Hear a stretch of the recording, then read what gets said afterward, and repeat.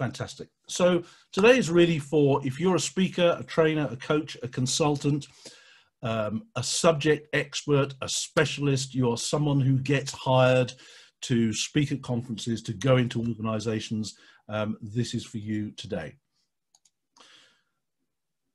Why is this good? Oh, we've still got people joining us. Goodness me. What I'm going to talk about scorecards today, and I want to put that just into context as to why this is important. The last webinar that I gave was to 125 financial advisors, and 12 minutes after the end of that webinar, I had 97 leads for consultancy business sitting in my inbox.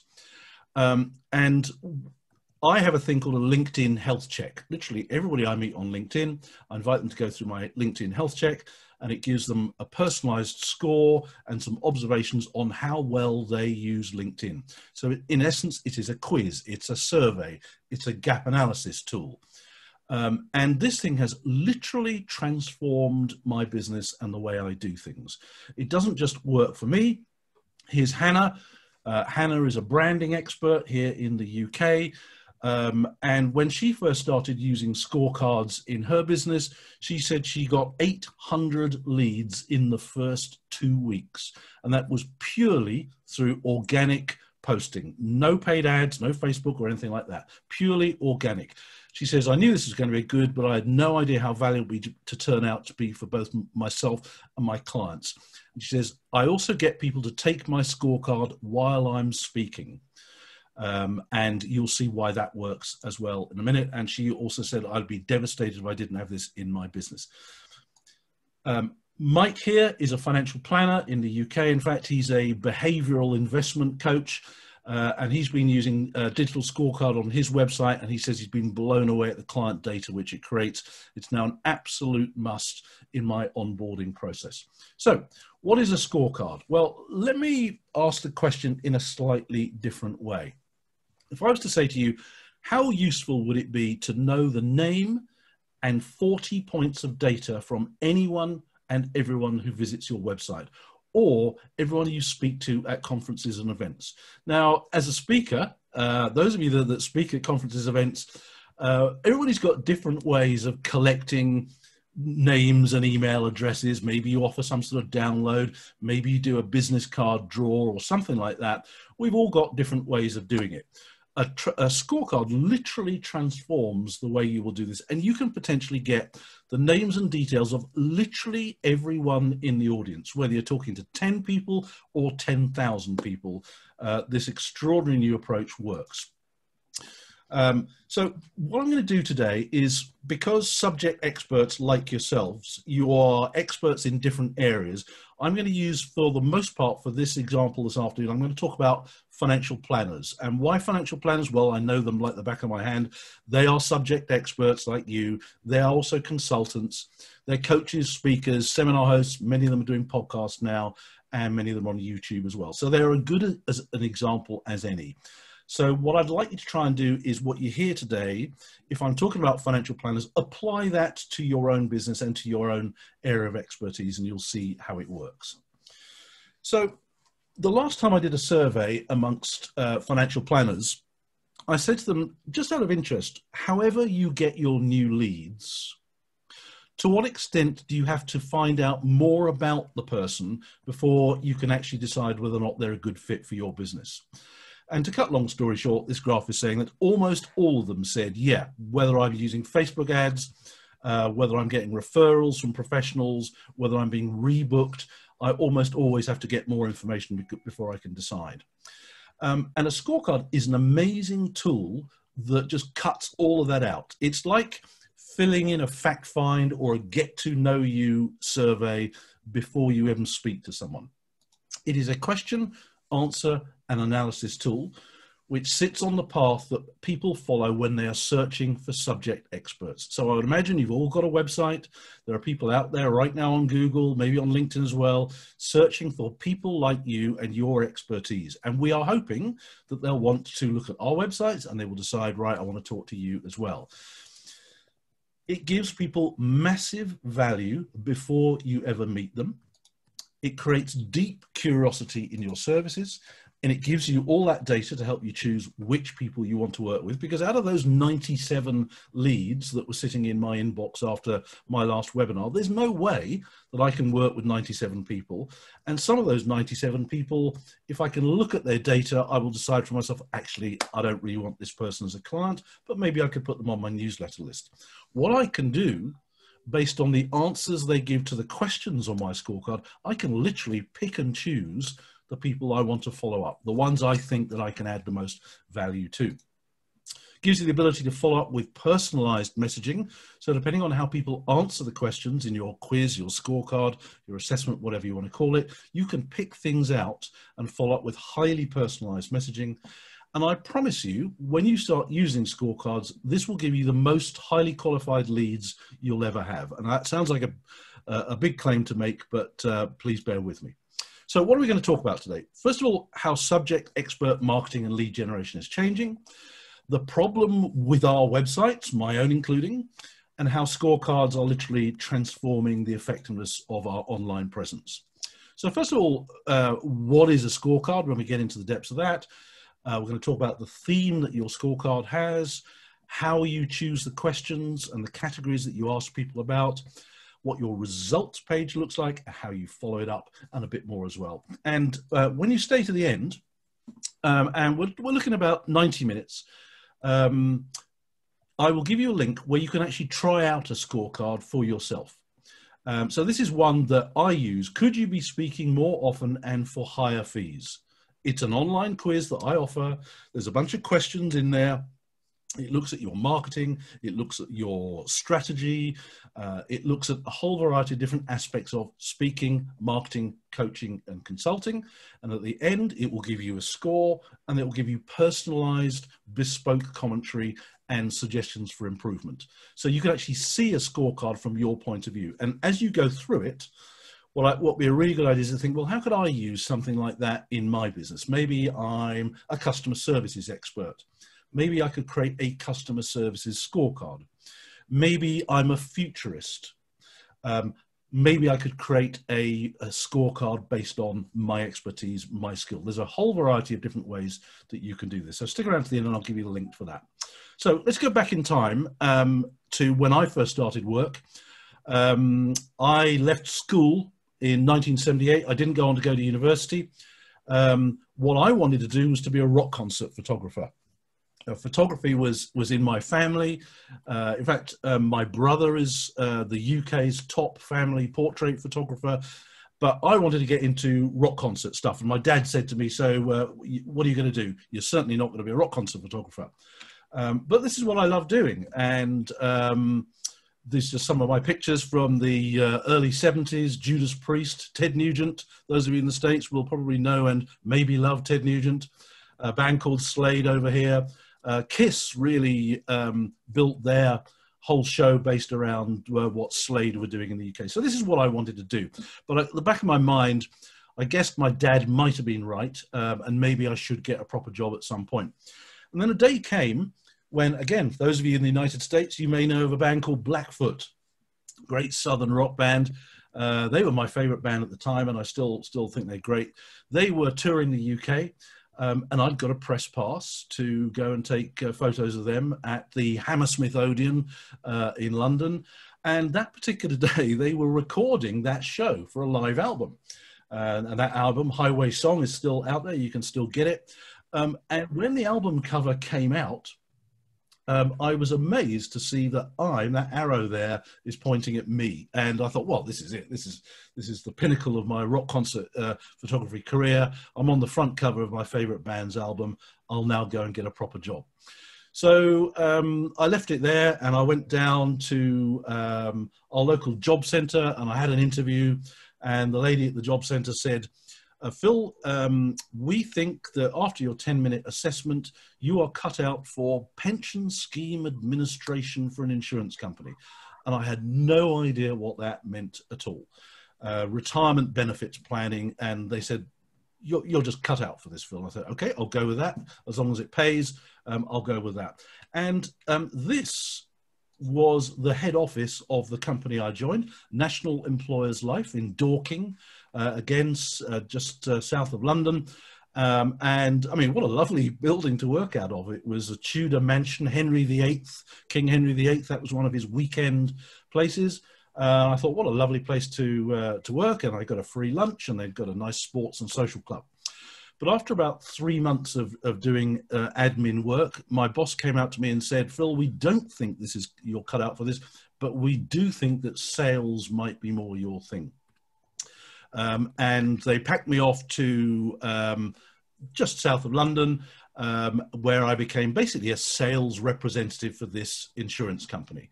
And my job was to meet 20 financial planners in and around London every single week, and to try and convince the financial planners that they should be promoting our particular products.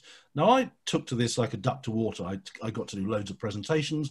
It actually underpinned my future speaking career after that, because I went to all the trade shows, all the conferences, and so on and so forth. And for the next 20 years, I met up with 20 financial advisors every single week.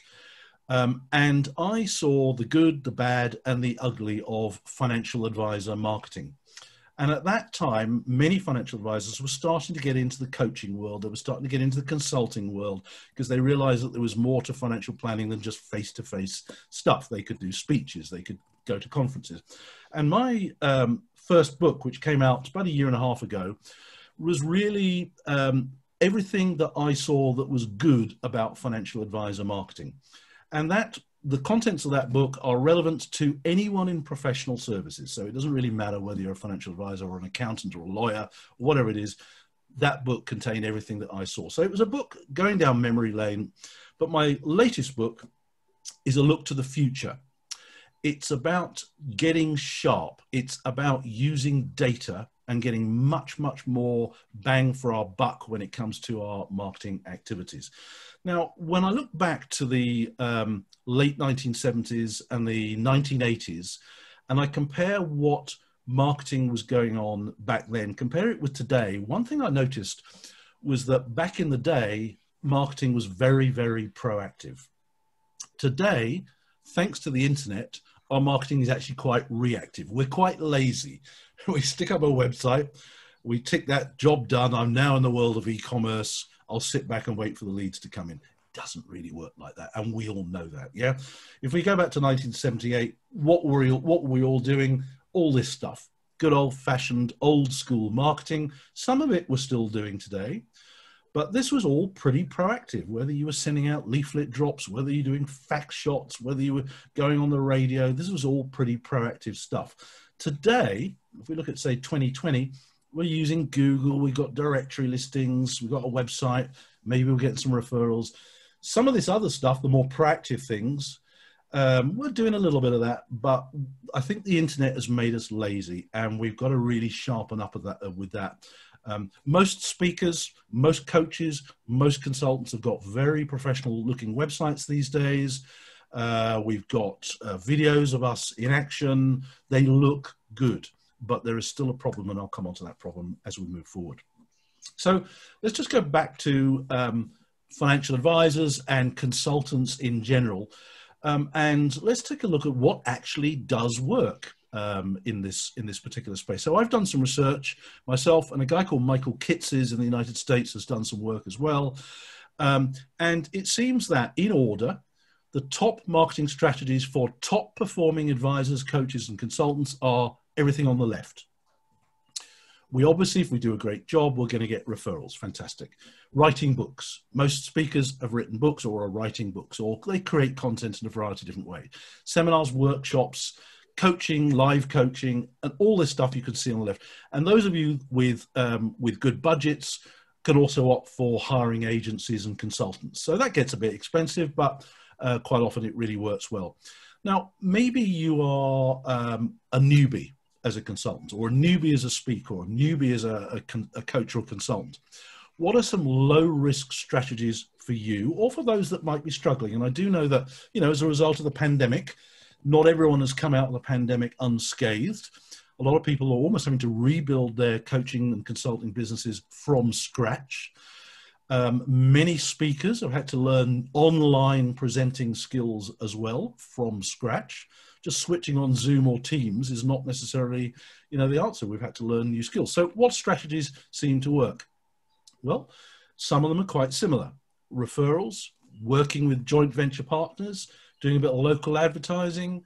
And local advertising can be at city level, it can be at state level, it could even be, wherever you want to choose. So the list on the right is fairly low risk if you're a newbie or if you're struggling. But what I absolutely love is this idea of old school stuff, the stuff that still works back in the day. One financial coach that I know in the UK who does a bit of speaking as well, his number one marketing strategy for about 10 years was sponsoring a roundabout. Do you call them roundabouts in the United States on a road, where you go around, do you call that a roundabout or do you call it something else? Can't remember. And we've all seen it. When we've gone round one, we see this sponsor, this board here. And he put one of these, he sponsored a roundabout outside the city where he works. And he realized that 20,000 people saw it on the way into work, 20,000 people saw it on the way out of work, and about 20,000 people saw it over the weekend as well. He said it cost him next to nothing as well. And when he combined that with some of his digital marketing, he got a really, really powerful marketing activity as well. Now, I just want to highlight one or two things that jump out at me from this. And that is that some of these things I would class as educational assets. That's why writing books is so important. That's why putting on seminars and workshops. That's why speaking. Speakers who are paid to speak at a conference or event, not only are you being paid, but you're also marketing yourself simultaneously. And educational assets are becoming extremely powerful these days. And I want to explore a bit more about that and why scorecards also fit into that marketing bracket as well. There are a lot of people who would have us believe that we should be doing all of this all of the time, everywhere. And I just don't think that is sustainable in this day and age. If you happen to, maybe you're a speaker or a coach or a consultant and you specialize in, I don't know, dentists for sake of argument. You will know what magazines dentists read. You will know what podcasts they like to listen to. You will know where they hang out online. So that's where you should put most of your effort. No question at all about that. But this idea that we should be using this scattergun approach where we're putting everything everywhere all the time, I think is just nonsense. And it's unsustainable. And I believe it cheapens our value as experts. And that's why writing books is so powerful. Yet, I still see a lot of speakers doing this. I still see a lot of coaches and consultants doing this. But I think it's time to get a lot more focused about moving forward and how we get our message out there. So, yes, some of that's appropriate, but by not all of it by a long shot. So, what do we think the single most effective marketing tactic is for subject experts? Well, from the research that I've done, and certainly in my 40-plus year career, there is one thing that stands out head and shoulders about everything else, and it is essentially live marketing. Seminars, workshops, client events, and webinars. And I said, as speakers, my goodness, aren't we lucky? We're paid to speak, and as we speak, we're marketing ourselves simultaneously. But of course, we're not all on a stage every day of the week by any stretch of the imagination, so that we can put on our own events as well. And time again, I have seen that putting on live events is the single most powerful activity. Why?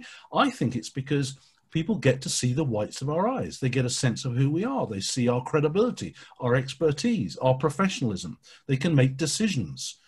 They can make human decisions as well. Simple things like, do I like the person on the stage or do I like the person on the Zoom call? And when you combine that with educational assets like books that people can buy, or maybe you're putting on a seminar or workshop based on the book that you've written or the white paper or the special report that you've written, then that's why the magic happens. Now, when you combine this with scorecards as well, then you have something very, very special indeed. I mentioned Hannah at the beginning there. When she's speaking, she will get her audience to go through her scorecard as part of her presentation. You can do it on the mobile phone, and thereby they get instant, bespoke, personalized value. and she gets the names, contact detail, and data of everybody in that room that day.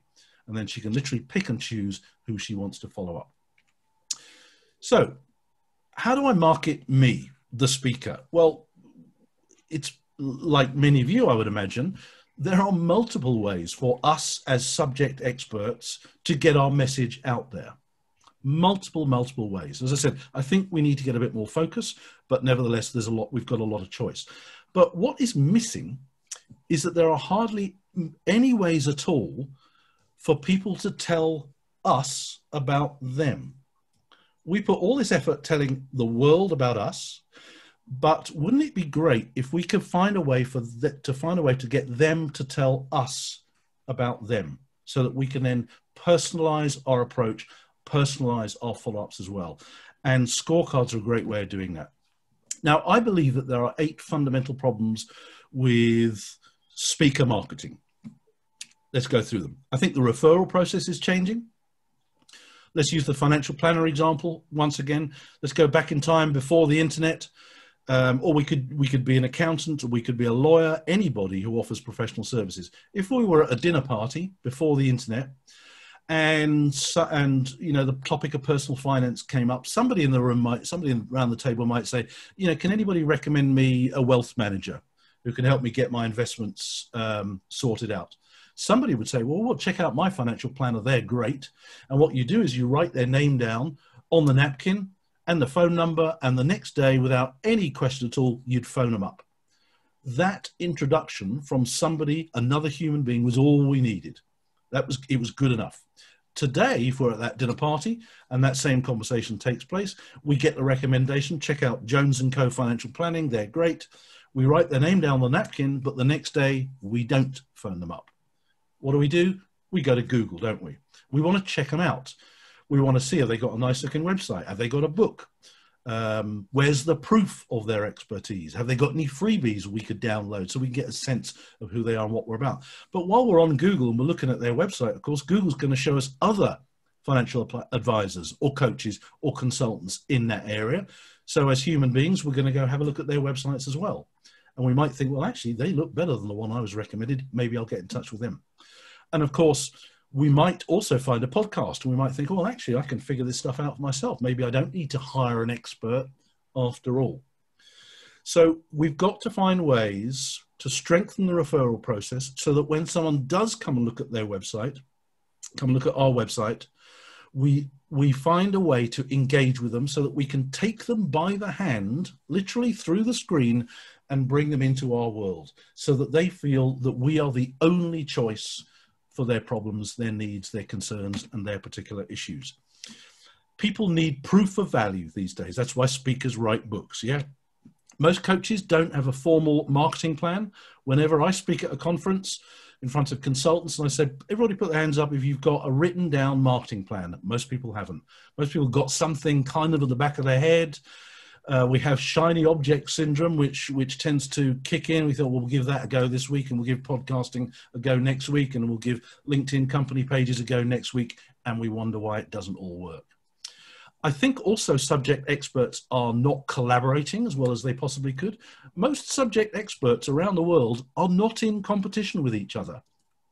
So because of that, they're missing a trick by not working together. Maybe, you know, if you're in a particular state or in a particular city, you could collaborate with other experts like you, build a one-page website, and each of you commit to adding a blog to it once a month, something like that. Build your profile in conjunction with other experts locally. And if you build a collaborative website with blogs and good quality content on it, well, guess who's going to find it? Google, of course. So by collaborating, you can also pick up business yourself. As I mentioned, our marketing is very often highly reactive. Our websites look great, but they're not converting as well as they could be, and I'll go into that in a bit more detail. And most subject experts do not know their website numbers. When I do my own coaching courses and I put on my own events, I say to people, how many people in this room know how many people visited your website last week or last month? How many pages of your website did they visit? Which page did they bail out on? And most people don't know these numbers. And yet to me, This is key management information in your business. And when you do the analysis on your web presence, you'll be quite surprised to discover that you are getting plenty of visitors, but most of them are not going on to make inquiries. And I know that's a sweeping statement because you do get inquiries through your website, but not as many as you could be. And finally, a lot of traditional marketing methods are running out of steam, and I'll come on to that as we go. Now, we know, and particularly in high value consultancy, high value speaking area, hiring you happens over a number of steps. It's not an automatic thing. It used to be you get a referral, that's a piece of business that you could do. Today it's a bit more complex. People who are booking us, people who are hiring us need proof. They need more than just a website to look at. Yeah. Maybe they want referrals. Maybe they want advocates. Maybe they want to read your book. There's a whole bunch of different, maybe your speaker bureau or your agent needs to work on them quite hard as well. And I think we need to stop relying on one-step websites and start thinking much more about the concept that one or two of you may know Russell Brunson of ClickFunnels fame. He talks about this concept of the value ladder. I mean, it's not unique to Russell. It's a very old-fashioned marketing concept, but my goodness, is it important in today's world.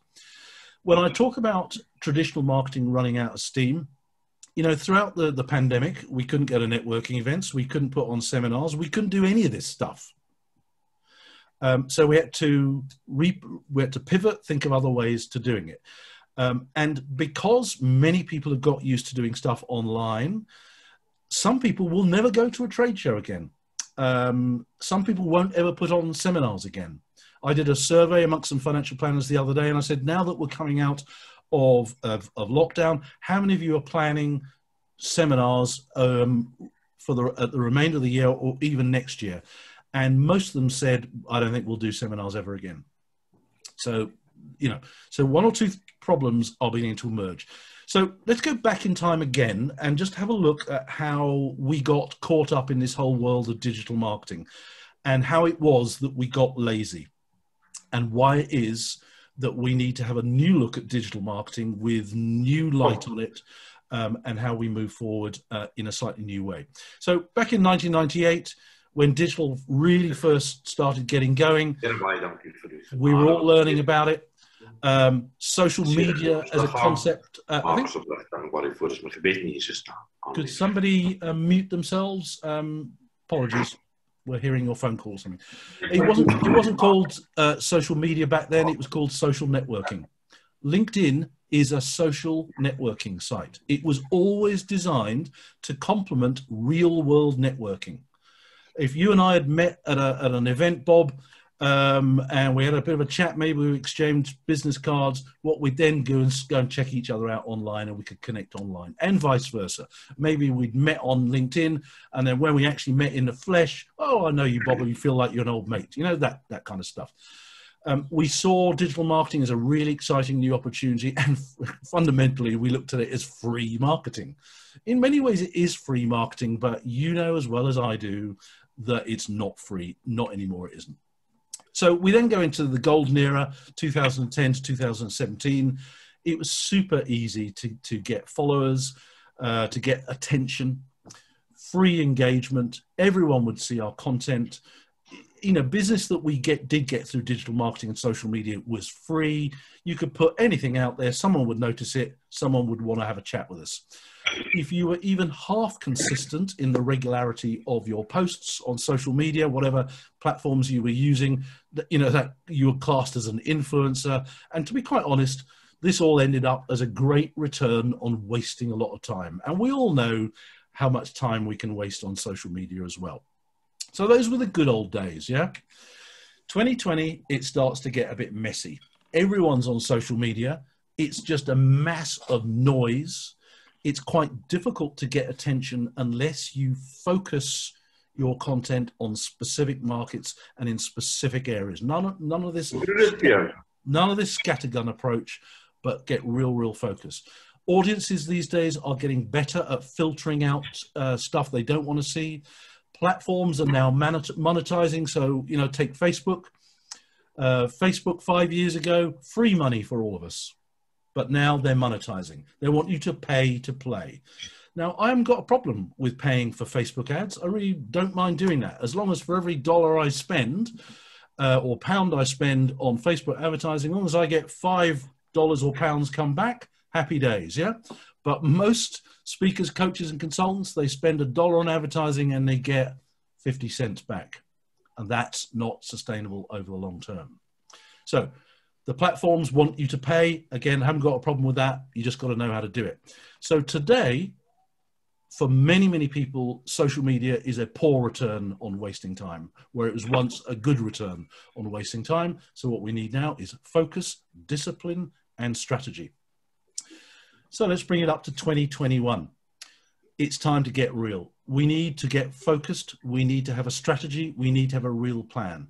That focus, that strategy, that plan needs to focus on attracting not just good clients, but actually our dream clients.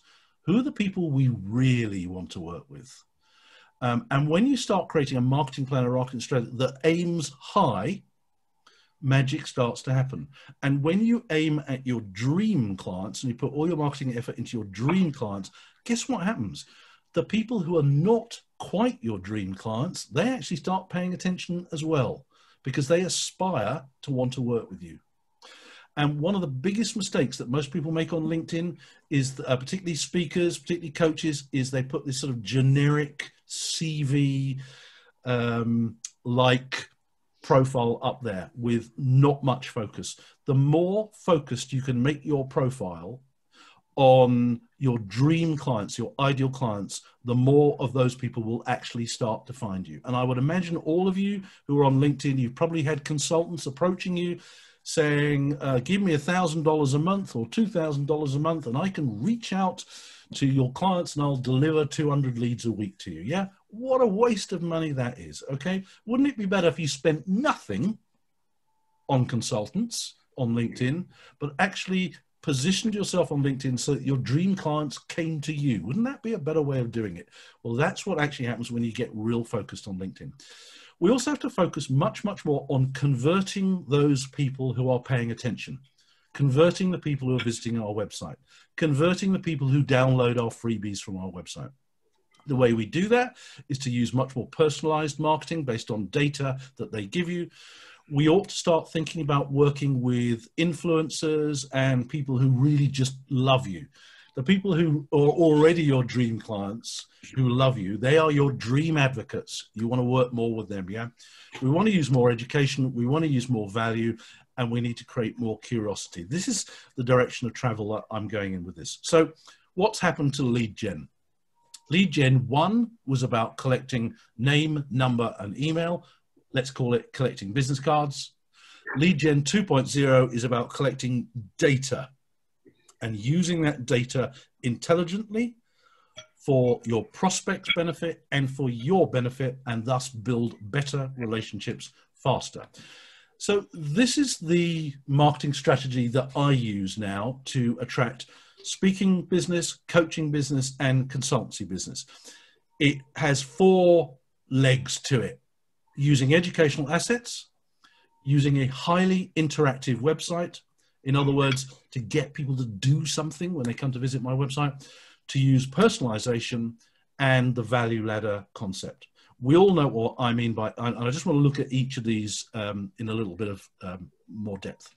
Educational assets, I think we all know what they are. Yeah, books, videos, podcasts, webinars, scorecards, personalized assessments, gap analysis tools. When someone goes through your scorecard, could you be a great leader? Answer these 20 questions and find out in the next 10 minutes if you've got what it takes to be a great leader in your organization. Yeah, that's a gap analysis tool. People will go through it because they want to benchmark themselves against the some sort of level of expertise that you have got. So scorecards and gap analysis tools and assessments and surveys are also educational assets as well. Now, most consultants' websites look great, but they're not converting anything like as much as they could. There's no strategy behind them.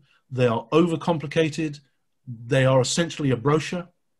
They don't collect data other than an email address in exchange for a tip sheet, and they're not converting.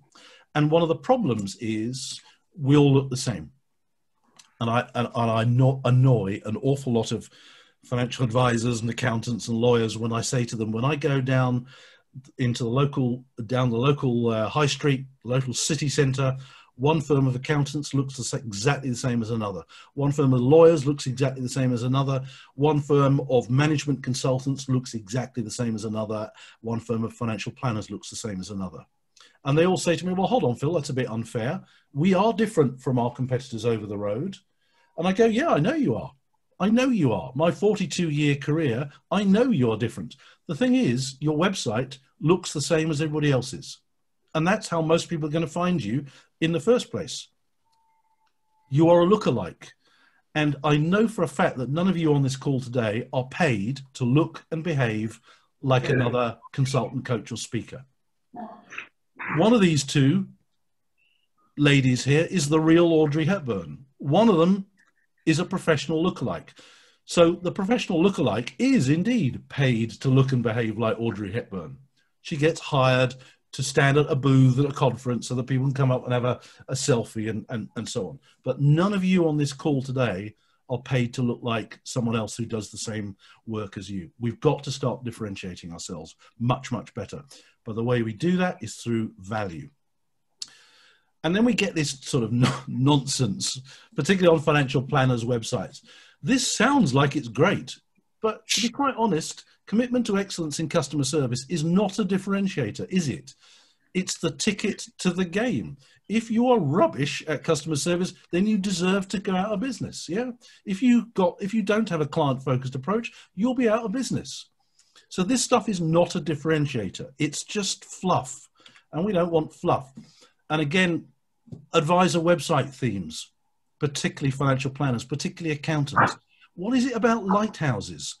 What is it about violins and cruises and elderly folks with their grandkids flying kites on beaches? Why do we do that? I guess it looks nice, but it is not converting your dream clients into quality conversations that you can have. And here's something else that I noticed as well.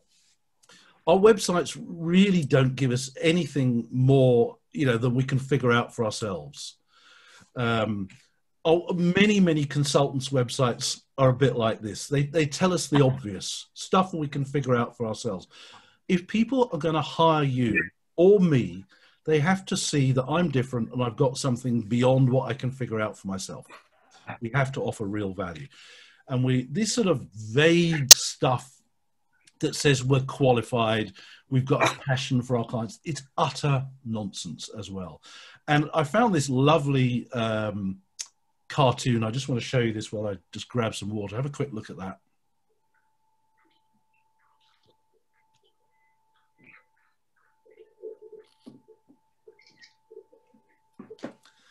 So, you get it. Yeah, you get the point I'm trying to make here.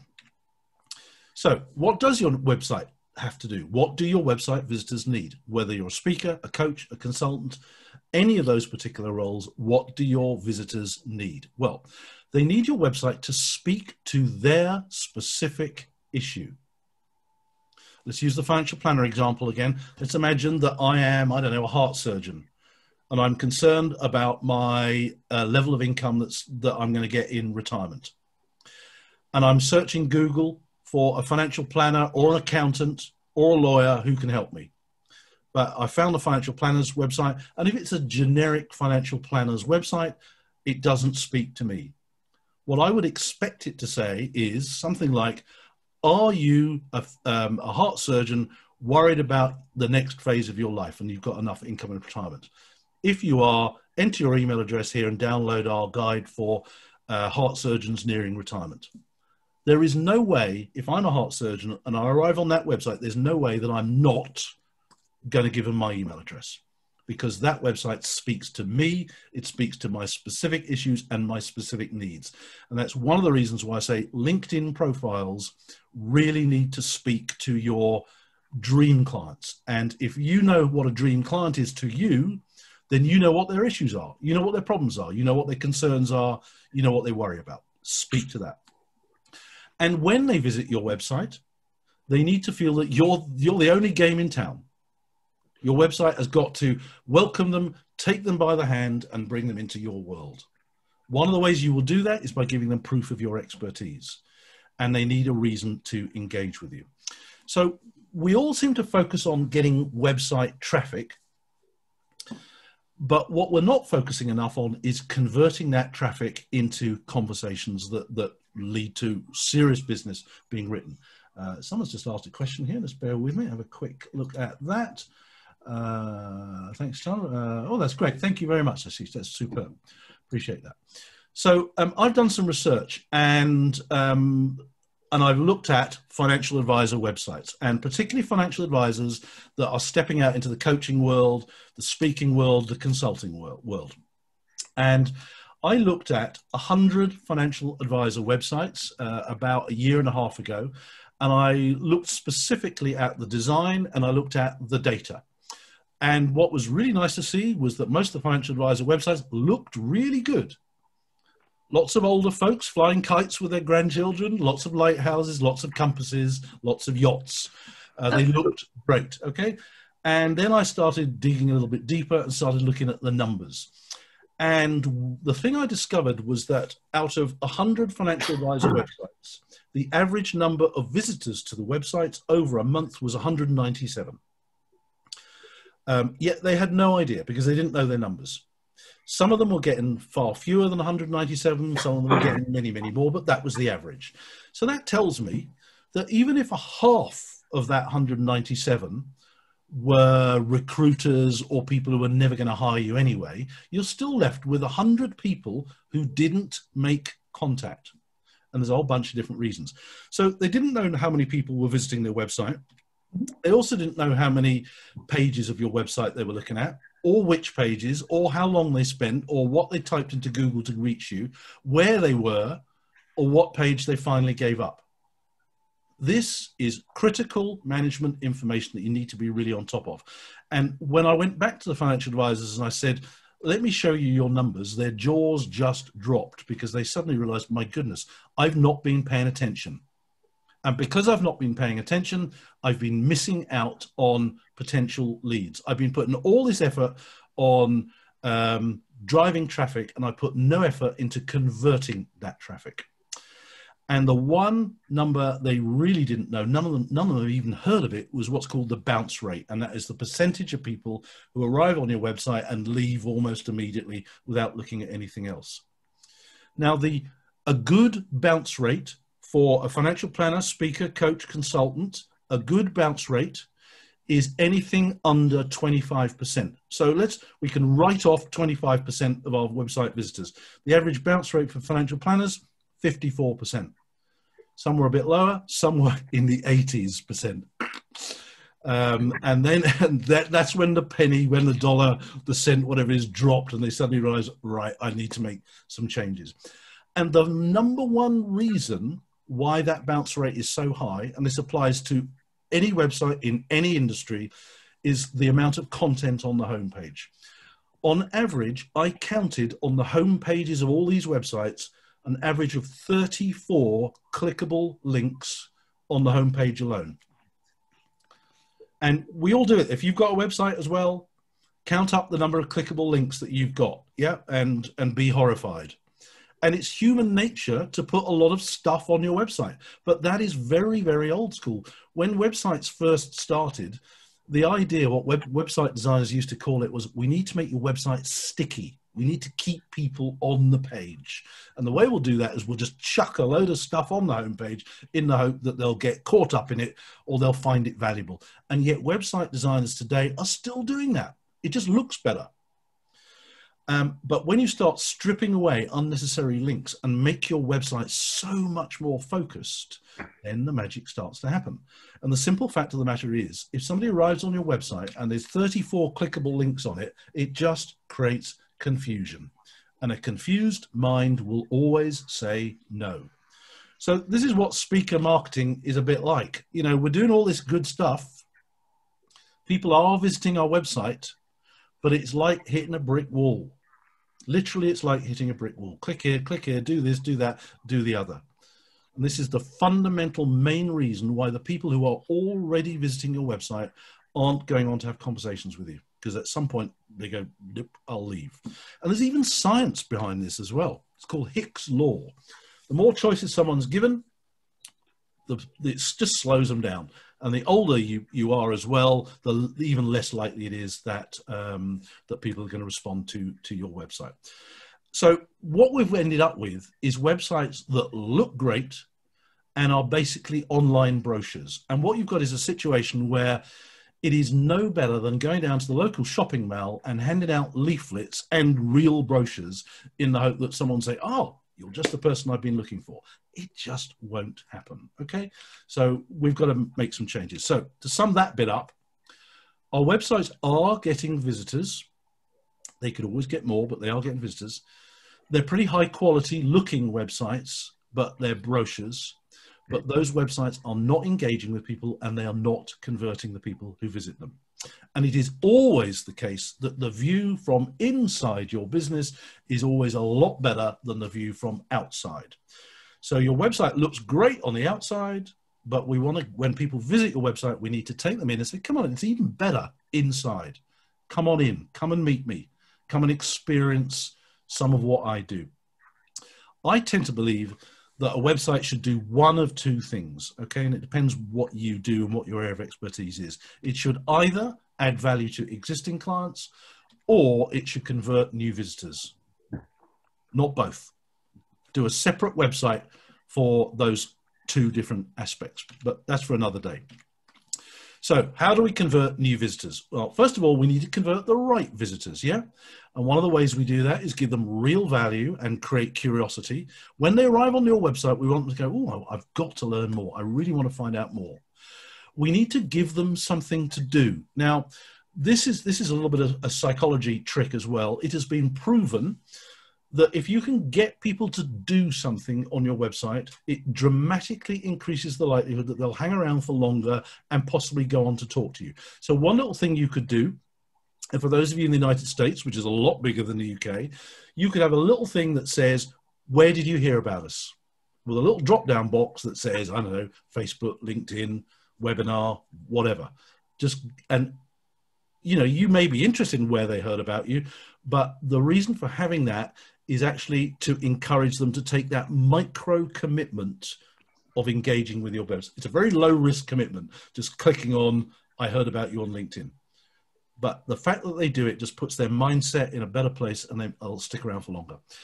Your website needs to address their actual concerns and challenges, to give them a personalized experience, and I want to talk about this next, and to give you opportunities to start conversations. Now, what do I mean by a personalized experience? You've only got one website. How do we personalize that visit to each and every visitor? Why is personalization important? Well, when I was working for the insurance company and I'd gone up the ranks and I became head of sales, all of a sudden I've got a hand on our marketing budget as an insurance company. And as a result, all the advertising agencies were approaching me and say, Phil, we'd love to work with you. And this is a marketing piece that I got sent one particular year. And an advertising agency, as you can see for yourself what it is. This is personalized with my name. Phil, you change your toothbrush when it's worn out, so why not change your agency? Now, this was done before digital marketing. This was done by hand. So this took a bit of effort. Do you think it got my attention? Of course it got my attention. They then sent me another one a month later. Do you think that got my attention? Yes, it's actually framed and on my office wall. But that's personalized marketing, you know, and it's very, very powerful. Let me give you another example. A few years ago, I was selling my house. And I went around, I took a day off to go around all the local agents. Surprise, surprise, they all said the same thing. Their offices all looked the same. They all promised me a great service. They all promised me an early sale. They all said literally the same thing. Their fees were all much the same as well. And I went back at the end, went home at the end of the day thinking, well, I'm now more confused than I ever was. How do I choose which one to go for? I thought I'll sleep on it overnight. The next day, my mail arrives. And I opened up one envelope, and inside the envelope was a piece of red carpet, 8 inches by 6 inches. I thought, okay, maybe when I eventually move house, there'll be a little square on the ground. I could maybe use that one day. But then I turned it over. And on the other side, they'd handwritten my name and said, all our clients get the same red carpet treatment. Now, that's proper old school. It's beautifully personalized. It's super easy. And I give that one to you as a gift today. Get down to your local carpet center, buy up a few yards of red carpet, cut it up into squares. Every prospect, send them one of those. They won't ever forget you. You will get noticed, no question at all. So that's why personalization is important. So how can we do that with our websites? Well, whatever kind of marketing we do, we end up sending people to our value ladder. And it's the series of get to know you steps where the trust starts to build. Yeah. And the purpose of a value ladder is fundamentally to make it easier to start conversations with people. Yeah. Build relationships and so on and so forth. Now, in marketing, you all know this.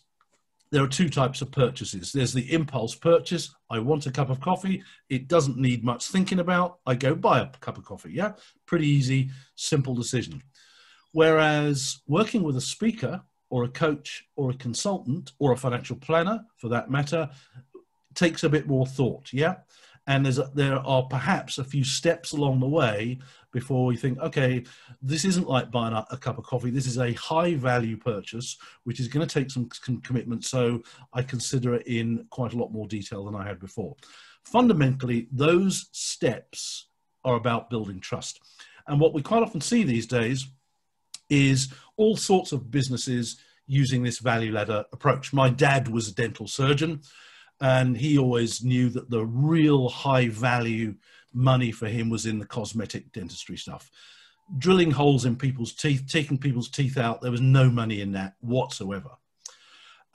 So what you see these days is a lot of dental practices offering free teeth cleaning, free teeth whitening. I mean, once upon a time, teeth whitening was actually at the top of the value ladder, but now anybody can do it, yeah? So a lot of dental practices, they'll offer this free just to get you in the building, just to treat you nice, look after you, get a video testimonial. And if you enjoy the experience and there's not much pain involved with teeth cleaning and teeth whitening, it is much, much more likely that you're going to stick with that dental practice and eventually pay for the high value stuff. Yeah, chiropractors do exactly the same thing. What they really want you to do is to get out your credit card and go on the long weekend wellness retreat with some expert speakers, some yoga, nice chefs, and so on and so forth. But it all starts down the bottom, yeah? Free consultation, free massage, get you in, look after you, and then over a series of communications, we get to the top. Gyms do exactly the same thing as well. They just get you in, treat you well. What they really want you to do is to hire a personal trainer over a long period of time. Now, this is my value ladder. What I really want you all to buy, and I won't be doing a pitch at the end today, what I really want you all to buy is my long weekend deep dive marketing retreat, where we go up to a really nice hotel, we have some really nice food, and we really get down and dirty when it comes to marketing. But if my website only promoted my weekend marketing retreat at X $1,000, there's no way you're going to buy it, because you don't know me. You don't know anything about me. You've not experienced anything I've ever done. So to get you to there, I've got to offer a few other things. So I've got a couple of Facebook groups. I use a scorecard. I've got an ebook, and so on and so forth. We gradually go up the ladder. So the things in green are free. The things in blue are sometimes free. Sometimes I make a small charge. The things in black, I always charge for. The things in red are reassuringly expensive. But you've got to go through that process before people buy the expensive stuff, yeah? So what could a value ladder look like for you guys and girls? Any of these things, to be quite honest. You know, some of you may already be doing weekend retreats. Some of you may have your own inner circle that costs people a sizable investment of their time and their money. But to get people there, the easy way to get people there is through a series of other steps. And I'm sure as speakers and consultants, you've probably got one or two of those things on there as well. But, you know, you don't need to have all of those things. You could have just those things. Start with a scorecard. at the end of the scorecard, say, thanks for taking my scorecard. Here's a freebie. Here's a free copy of my book, free copy of my ebook, whatever. Point them to your Facebook group or whatever else you do. In fact, you don't even need to have that many things. You could even cut out the podcast, cut out the consultancy. It's entirely up to you. But the scorecard is an astonishingly high value first step on people's value ladder. I mean, it's amazingly high value. And I'll show you as we go. Martin here, he's a financial planner and a coach and a speaker here in the UK. He's written 3 books on investing. And, you know, there's nothing in those 3 books that any other financial planner could have written. But most financial planners in the UK have not written books. So Martin's several steps ahead of most of them. Catherine here, she's a personal finance coach and speaker. She's a rising star in the financial planning world and the coaching world in the UK. But she uses Facebook. She does online challenges. What's she put here? Join my 5-day free challenge to help you identify what kind of relationship you have with money. Get rid of self-limiting beliefs. All that stuff that we know. So that's how she gets people. This gentleman here, his name is Pete Matthew. He's like the godfather of content marketing in the UK in the financial planning space. He has got an astonishing YouTube channel. He's got an amazing podcast on personal finance that people absolutely adore. He's the people that everybody look up to. And I'm sure all of you today here watching this, you've got some elements of these things that you do as well. But what I'm going to encourage you to do is stick a scorecard right at the front of it. So again, let's travel back in time. Let's go back to 1988. Kylie was rocking the charts. Bruce, I mean, Die Hard. Remember Die Hard when it came out? What a big movie that was at the time, okay? Now, I was a sales rep at the time for that insurance company. And one of the financial advisors that I used to meet on my patch, on my panel, was a guy called Mick. He was a financial advisor and he worked with his wife. He was the most successful financial advisor I have ever met anywhere in the world. And he lived in a place called St. George's Hill in Weybridge in the UK. Jez is nodding his head. Jez knows exactly where St. George's Hill is. St. George's Hill, and I'm sure Beverly, it's the equivalent of Beverly Hills in the United Kingdom. And all the rock stars, the film stars in the UK, most of them live in St. George's Hill. Cliff Richard, big pop star, some of you may know. He was Mick's next door neighbor. Tom Jones, Sir Tom Jones, lived 2 or 3 doors up the road as well. Now, Mick, as a financial advisor, he used to do the personal finance for all sorts of people in South London, but he also used to do little seminars and workshops, worksite marketing. He also used to do a lot of work with printing companies, owners of printing companies. There were quite a lot in his part of the world. And he would do the personal finances for the owners of the printing companies. And then he would always say to them, would it be okay, could I do a presentation to your staff, your colleagues, perhaps in their tea break or their lunch break or something like that? And they would always say, yeah, absolutely. And he would do a 20-minute, half an hour presentation. And he would do a thing called Mick's 1-minute money quiz. And here it was, a postcard. I mean, talk about high tech, yeah? And bear in mind, this was pre-internet. He would give out a postcard with 5 questions on it. And he would say to them, look, before I go today, if you could just fill out the answers to those questions, put your name and address on it. And before I go, I will pick one at random and I will give out a book token, a record token, a bottle of wine, just to say thank you for your time today. He would do his presentation. He would collect in the questions with all the answers. And as a financial advisor, you know, just looking at the answers there, he would straight away know whether or not this was somebody he might want to follow up. But he would follow up every single one of them. Some days he would take home 5 postcards. Some days he would take home 500 postcards. And he would send each and every one of them a personalized letter based on the answers to the questions. Now, a bit of cut and paste, because if somebody answered the question one way, he got a ready-made paragraph. But nevertheless, the letter was personalized. And so he could go back, he could say, Mr. Smith, thanks very much. I hope you enjoyed the presentation I gave. Thank you for completing the scorecard, the postcard. I can see that you are on top of your savings. and that's going to stand you in good stead for the future. But I also noticed from the question about what if your family, you died today, you've got a problem if you get hit by a bus tonight. So you're on top of your savings, good, but you've got a real problem potentially. Is that something that you would like to address? Now, here's the amazing thing. When he sent the personalized letter, 99 times out of 100, he got a positive answer. Yes, how can we deal with this, please? And why did that work? Because they'd experienced his expertise, they'd seen the live presentation, they'd engaged with him by answering a few questions. They got a personalized response with their actual name on it. Then they got a follow-up from him on the phone or by letter saying, would you like some help with this? And they almost always said yes.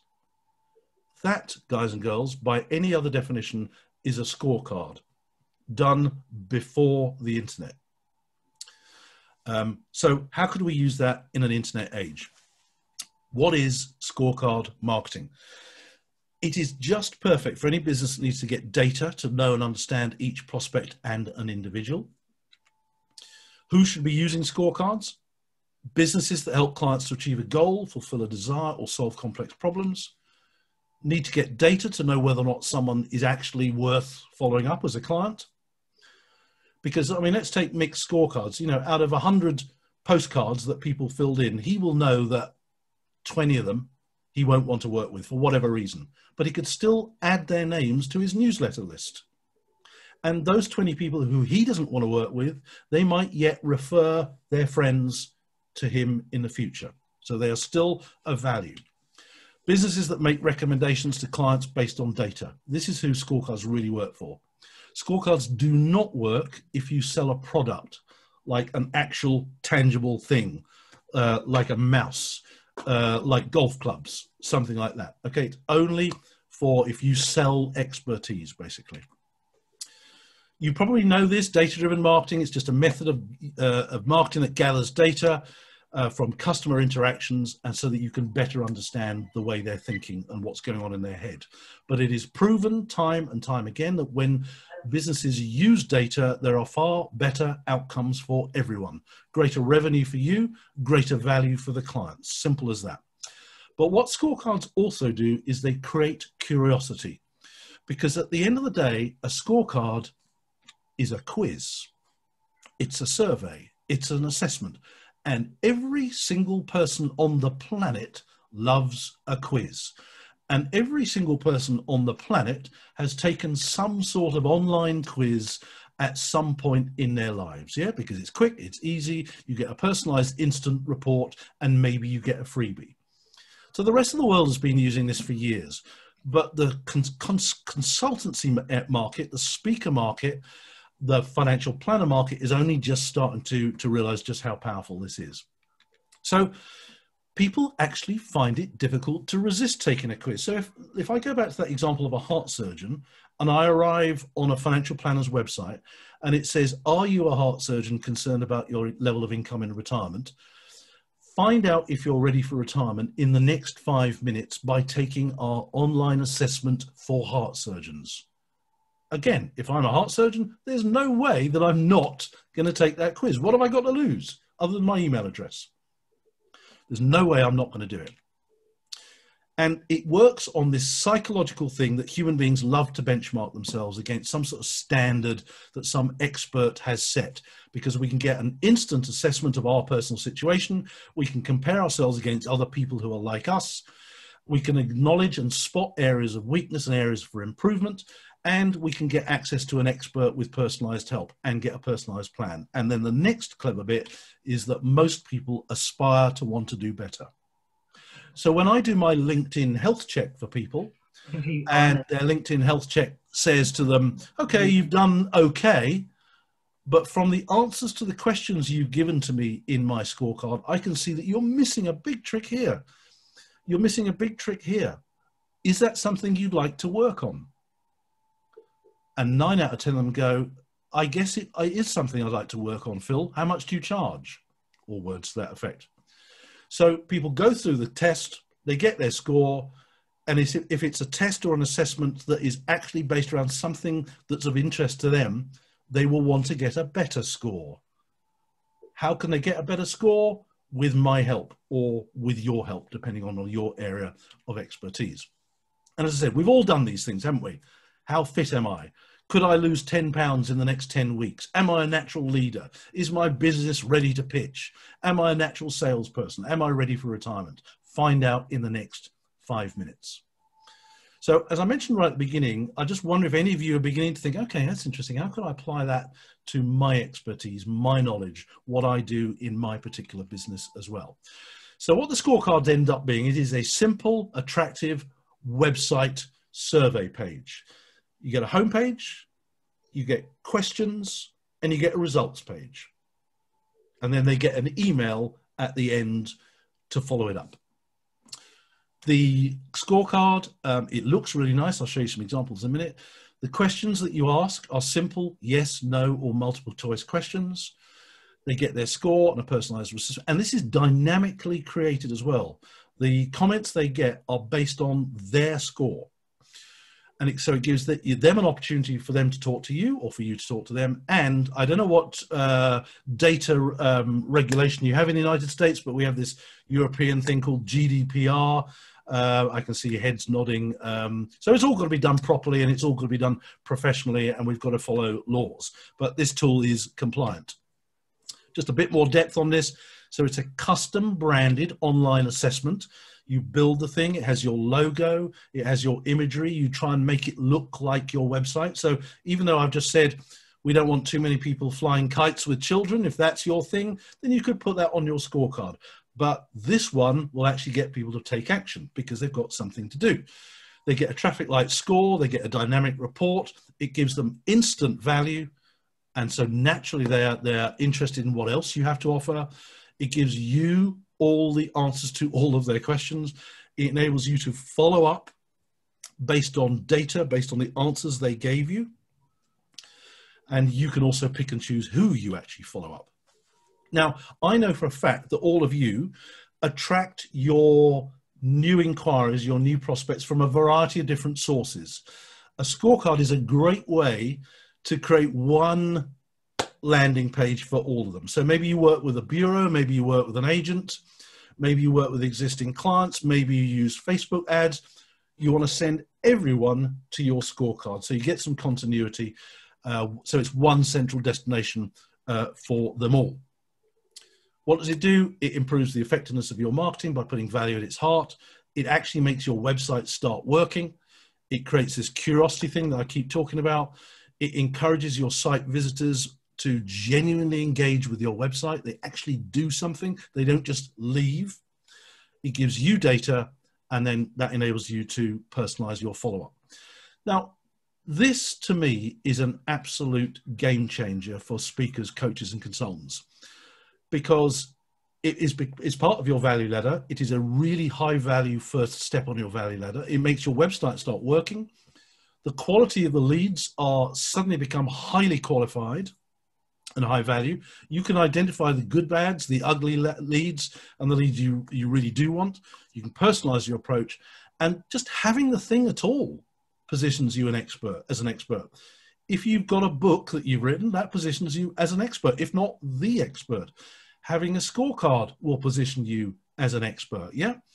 And it's also a tool that you can use to work with your agents and your bureaus. So for example, people go through your scorecard, you might want to share that information with your agent or with a particular bureau as well, particularly if you've got a really good relationship. And the really good thing about this as well, we are not sharing data that we shouldn't be sharing, because every lead that goes through, there's a button in the software that you can anonymize the lead until you've got permission to share data as well. So all of this is leading to a point with the quality of the conversations that you can have with prospects is just far, far ahead of anything you've ever experienced before. So essentially what the scorecard has is these elements. You choose a theme. Let's say leadership. Am I a natural leader? You then think about, okay, so what sort of questions could I ask people who are interested in taking my scorecard?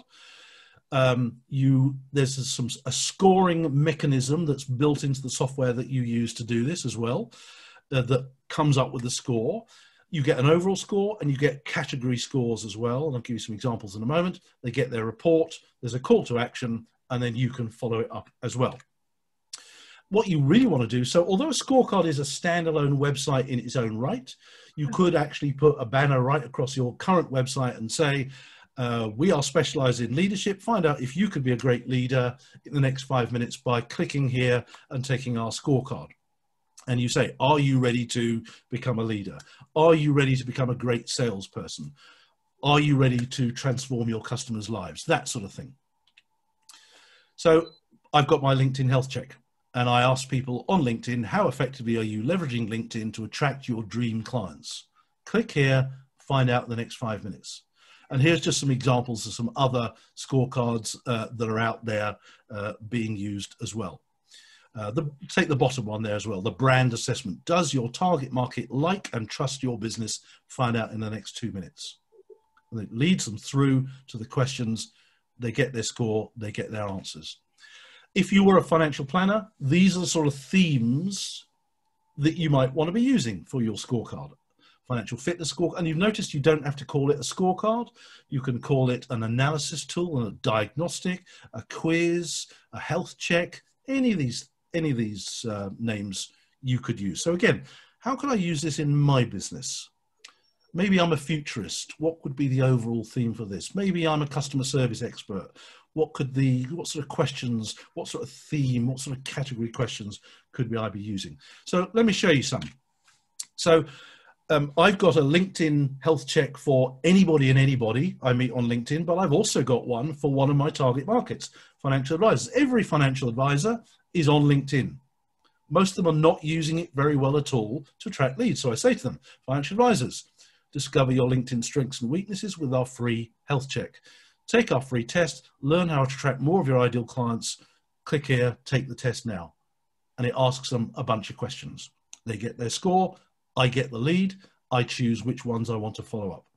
I incentivize them to take my scorecard by saying, look, when you go through my scorecard, I'll give you a copy of my book for free. Or this, or I'll give you that, or I'll give you a consultation. I'll give you something just for going through it. And all of you guys as speakers, coaches, and consultants, you've probably got something that you could give away as an incentive or as a thank you. So the questions I ask in my LinkedIn health check are these sort of things. Do you have a LinkedIn strategy? Yes or no? Have you personalized your URL? Do you thank people for looking at your profile? All the sort of stuff that I know most people don't do on LinkedIn. But what I am doing in the scoring mechanism is I'm going to reward them for the right answer. So if they say, yes, I've got a LinkedIn strategy, the software will give them a point. If they say no, they won't get a point. And at the end of the day, when they've been through the whole thing, they get their score. And the categories of questions that I ask are questions about their LinkedIn strategy, their LinkedIn profile, like, have you got a photo? It's amazing how many speakers don't have photos on the LinkedIn. Anyway, how do you communicate with other people? How do you engage? What sort of content do you post on LinkedIn? Do you have a company page? And are you using hidden features as well? So those are my categories of questions. They get their questions, and this is what the questions typically look like. So they look really nice. There's a completion bar, progress bar down the bottom, and they go through it at the end. There are good questions for scorecards, and there are bad questions for scorecards. Bad questions are questions that are too long and too detailed. Bad questions are questions that people need to stop and think in too much depth. We certainly don't want people to have to go and leave the scorecard and go and look up the answer. And there are some questions that are just too, they're just too close to the bone, too intrusive. Do you need a consultant? As soon as they see that question, they go, oh, I know what you're doing. I'll stop here. Thank you very much. So a financial planner doesn't want to ask a question like, how much have you got in your investments? Don't do that, because people will just go, oh, I know what this is. So you're trying to add value to people. You don't want to ask, do you hire expert speakers? Okay, that's not what this is about at all. So have a think about this. How could you apply this approach to your speaking, coaching, or consultancy business? I think there's a variety of different ways. So let's just take speakers for sake of argument. You could use this to create curiosity in who you are. It's a way for people to get value before they even meet you. And I know a lot of speakers have YouTube videos, but that only goes so far. Because YouTube videos and show reels are designed to make you look good, yeah? They're not designed to really highlight your expertise. Show reels are like adverts. Scorecards and the value they give go far, far deeper.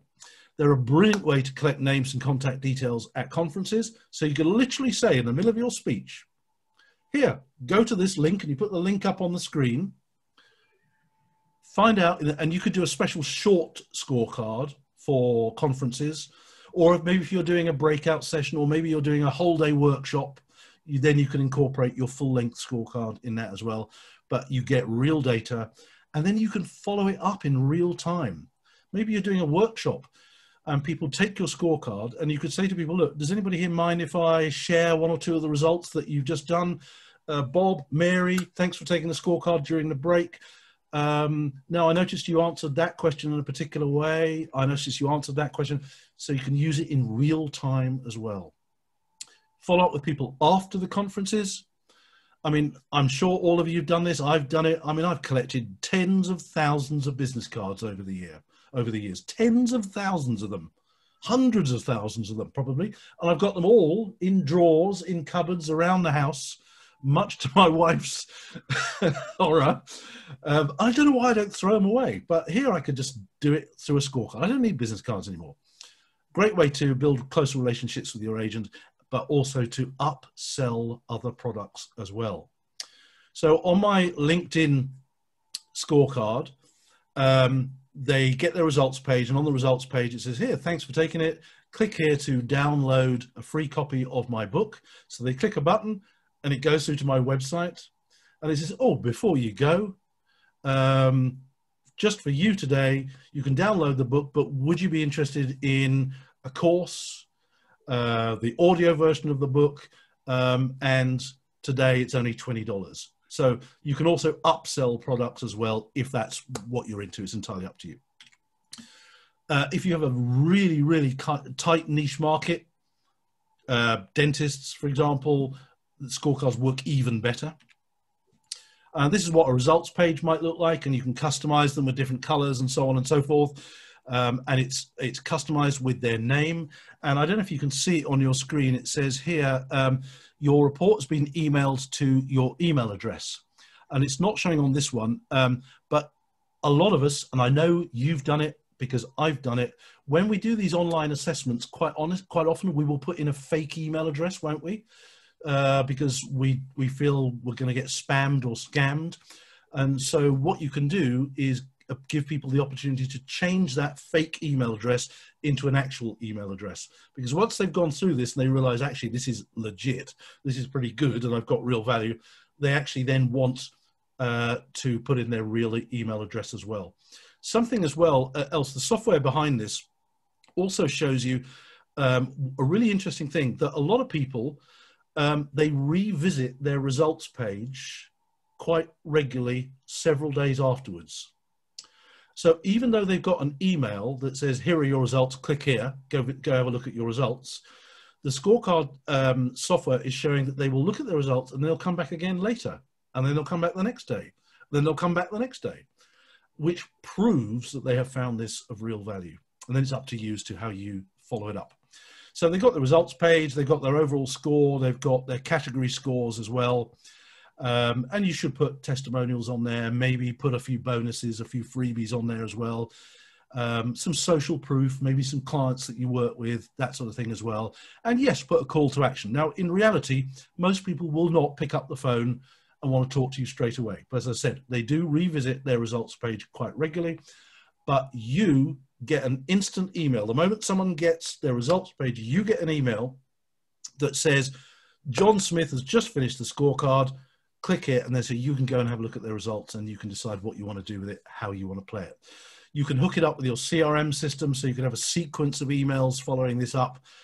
Entirely up to you how you would do that. I would imagine you already have your own process for following up leads wherever they come from. So you as the scorecard owner get their name, their email address, their phone number, where they heard about it, answers to all the questions. You can see their category. I mean, you get a phenomenal amount of data before you've ever spoken to them. I mean, this is really game changing. But also, it's a great filter. You can cut out the stuff you don't want, still add them to your newsletter list, but really focus on the quality people that you actually want to work with. And you do what I do is you say, thanks for taking a scorecard. I see that you did really well in this particular area of the survey, but I noticed a couple of areas for improvement in this particular area. Is that something you'd like to work on? Yep, that's how you do it. And one of the things for people who've already got scorecards, they are often amazed by how well you know them. One financial planner I know who's a speaker in the UK, he said clients have said to him, are you some sort of mind reader? How do you know this about me? I mean, they don't find it creepy, they find it valuable, which is really quite important. So what you've got here is your own research engine, your own market research engine. You know, you could put up a scorecard and then you could just chuck Facebook ads at this, just as a tool to gather data. If you get some leads out of it, all the better. But you could use a tool like this to research your market as well. The amount of data that comes in, you can then cut it in a variety of different ways. You can download the data on spreadsheets. There's a whole bunch of different things. If you have colleagues, if you have a team, you could use the data that comes through for some aspects of training, maybe even recruitment as well. And the data that comes through, you can use that data to inform your other marketing activities. Maybe you notice that on your Could I Be a Great Leader scorecard, you're noticing trends coming through. So you could use those trends in your newsletters, your web, whatever else you do. It's all about data today. If you've got people who feed you business as well, use this as part of the relationship that you have with them as well. Encourage people who go through your scorecard to share it with their friends, their colleagues. And something else that we're beginning to notice is that potentially, if you want to sell your business at some stage in the future, the fact that you've got your own lead generation tool that gets serious data at the front end, that's going to be highly appealing to somebody who wants to buy your business in the future. And there's more. I mean, you can use this thing in a whole variety of different ways. And I would imagine one or two of you are already beginning to think, oh, actually, I can think of other ways that I could use this in my business. Analysis. Maybe you're working in-house with a particular company or an organization. You could create a scorecard just for a particular project. Cohort analysis, as they call it. There's a whole bunch of different ways that you could use. Measure of success. There are one or two people who are putting every client they have through their scorecard every 12 months. And you can compare their answers to the questions as each year goes by.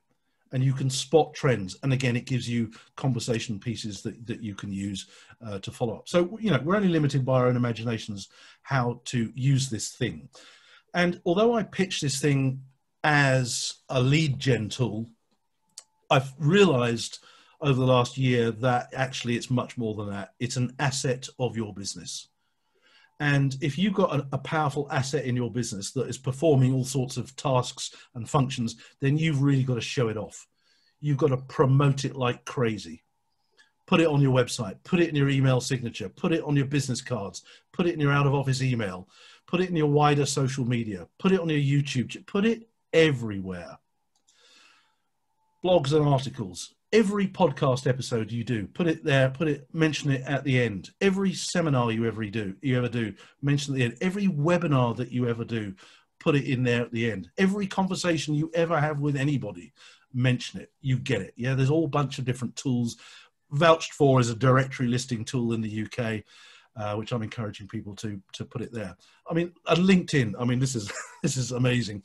There are 24 different places that you could promote your scorecard on LinkedIn alone. And for most speakers, coaches, and consultants, their clients and their prospects, they're all on LinkedIn. So LinkedIn is potentially a massively powerful tool for you to use this. If you use Facebook stories or Instagram stories or even LinkedIn stories, stories is a new thing on LinkedIn, in case you've never seen it. You could promote your scorecard in a friendly and a highly attractive kind of way through that particular medium as well, with a click to action as well. So it's not just a marketing tool, it's an asset of your business. And it's just starting to wrap up now, just to summarize, what's it do? Instant value for your website visitors, personalized report based on their personal situation. The results page is proof of your expertise, enables you to choose who you want to actually follow up. You understand each prospect as an individual and follow it up with personalized messaging, and you start to stop having to rely on old school marketing that is beginning to creak and crack and not work as well as it used to. You're giving people exceptional value before you ever speak to them, before you ever send them an email, before you ever email them. And suddenly your online presence starts to work. And that's the key thing about it. Does it work? Well, let me give you an example. I've done just as I'm sure you have, multiple webinars I've been doing over the last year, 18 months. The most recent one I did was to a firm of 125 financial advisors. I was doing a LinkedIn session, how to use LinkedIn, 125 financial advisors on this webinar. And I said, look, stick around to the end and I'll give you a link to my LinkedIn health check, and go through it and you'll get a personalized assessment of how well you are using LinkedIn with some tips on how to start actually using it properly. I gave them the link at the end. I said, bye-bye. Went to make a cup of coffee, came back 12 minutes later, and there's 97 leads sitting in my inbox. Now, I don't want 97 new clients in a day, but what I do want is quality new clients. So what I was able to do, I went through the data, I looked at the answers to the questions. I said, no, don't want you, don't want you. I like the look of you. I'll follow you up. I'll follow you up. You get what I'm saying. This is how you do it. Really, really powerful thing. If your scorecard isn't working, it usually comes down to one of 5 things. The theme isn't clear enough, or people are bailing out early. Even if someone stops halfway through, you still get notification that John Smith started a scorecard but didn't finish it. So you could still follow them up and say, hi, John, thanks for starting the scorecard. I hope what you did you found useful, but I noticed you didn't finish. Was there a problem? Here, have another go. The look and feel, maybe that's not right. So these are the things not quite working. Yeah. Once you build your own scorecard, you start using this approach, you actually want to test it. You want to go through it yourself a few times, make sure the scoring logic is working, make sure the results commentary is appropriate to your target market. So you go through it yourself a few times. Get some family members to go through it. They'll give you an honest opinion of whether or not the thing's any good. Get some close friends to do it, and actually go to some existing clients that you've got as well, people you really know and get on well with, and say, look, this is something new that I'm introducing in my business. Could you just test it out for me? Tell me what you think. Is it rubbish? Do you think I'll get some value out of it? What have I missed? And get honest feedback from your existing clients. They will be extremely useful to you. And again, any people who introduce business to you as well, get them to test it as well. As somebody said to me the other day, how do I get my hands on one of these fast? And here's a couple of screenshots from a couple of financial planners of their scorecards. And these ones are branded up to look like their actual website. They've got a button on their actual website that says, take our readiness for retirement scorecard. They click a button, and when they go through to the scorecard, it looks like they're still on their website. It's got the same branding, the same feel. You can do it yourself. I'll happily give you a link to where you can use this. There's a variety of different software tools that are out there. You can do it yourself. It will take you some time. You can do it yourself with training, and obviously I offer training, or you can do a fully bespoke one. I work with people now, and we literally build your scorecard from scratch. So those are the 3 ways that you can do it essentially. And a couple of other examples here. And you can see these have got financial planning, themes. this guy here, he's interested in behavioral economics. Helps people to understand how their behavior impacts their investment returns. Yeah. Yeah. We've all done it. We've all sold our stocks at the wrong time. We've all bought stocks at the wrong time. We are our own worst enemies when it comes to behavioral. So he's got a scorecard which tests people's behavior around money. His name's Mike. And this is what he said about his. As a financial planner, I've been using a digital scorecard. Yeah, I've been blown away at the data it creates. And it's now an absolute must in my onboarding process. Now, I pitched this to him as a lead gen tool. And he is using it as a lead gen tool. But he came back to me and said, Phil, to be honest, this is better than a lead gen tool. This is a tool that helps me to understand potential clients. And he says, regardless of where my leads are coming from, whether it's Facebook or seminars or wherever, I'm putting every single person through this so that I can get a better understanding of them before I actually talk to them. So that's how he's using it as well. So we've got to the end, and I would love you to try one for yourself. I have got a scorecard for speakers, coaches, and consultants. Could you be speaking more often and for higher fees? Discover if you could develop a stronger, more in-demand speaker brand. Now, I'm going to show you this, not to try and sell you my coaching consultancy or anything like that, because I'm sure you're all perfectly good at that yourself. But I'm showing you this so you can see a scorecard in action and actually have a go and experience it as a potential prospect. So when we're done, later today, whatever, go to this link and just have a go. Just experience it for yourself. So you can see how the thing is set up. It'll take you 5 to 10 minutes, and you'll get a sense. You'll see the way the theming works. There's more to the homepage. You'll see a bit more on how that works. There's a bit of process that it shows people. It'll show you how the questions are asked, and you'll see that most of the questions are simple yes, no, or maybe questions. Maybe 1 or 2 multiple choice questions in there. And then you click to get your results, and you get your results page, and you'll see that it's personalized to you with your name all over it, dynamically created text. You'll also get an email from me to say, thanks for taking the scorecard. And it will give you a permanent link to your results page so that you can go back and have a look at it another time. So that's the link to go to, speakermarketing.scoreapp.com, and you'll get a sense of how this thing actually works. And I now want to go back in time to 1988 and to relook at that. And I had no idea at the time just how clever that was. And I now realize why this particular financial advisor was the most successful financial advisor I've ever met in my life, anywhere in the world.